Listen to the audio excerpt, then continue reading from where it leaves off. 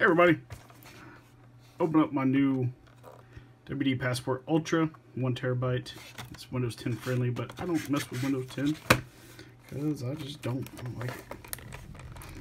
Of course, it comes with the actual hard drive and then the cables for it.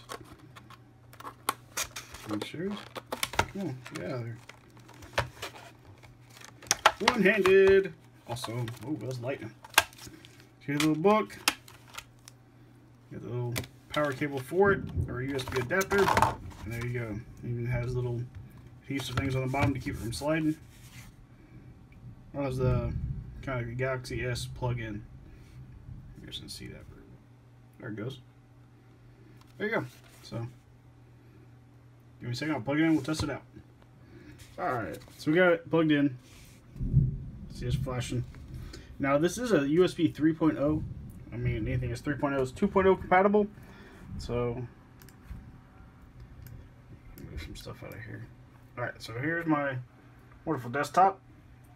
Let's bring it up over here. Oh. Password. There we go. And there it is. Has all the drivers and stuff for it.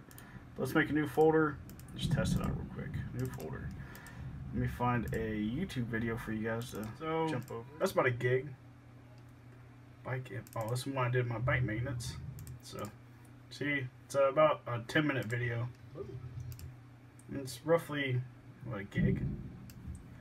Let's transfer it over. See how long it's supposed to take. Look at that. 1 gig. Just zooming through. It's pretty quick for 1 gig. And it should be plugged in 3.0 transfer, so pretty awesome.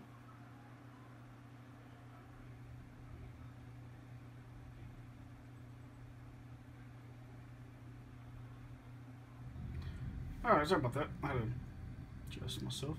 So there, it's over there, transferred over pretty quick.